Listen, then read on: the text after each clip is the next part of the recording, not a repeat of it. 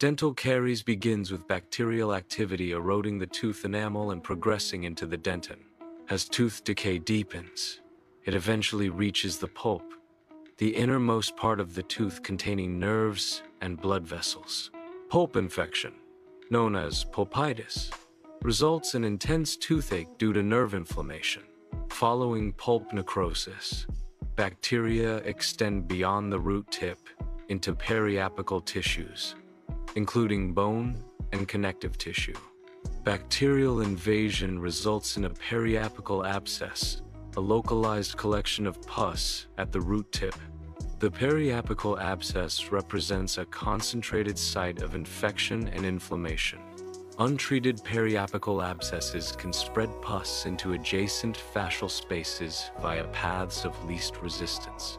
The location of the infected tooth's root apex relative to muscle attachments determines the affected fascial space. Severe fascial space infections can lead to complications such as trismus, dysphagia, airway compromise, and mediastinum spread.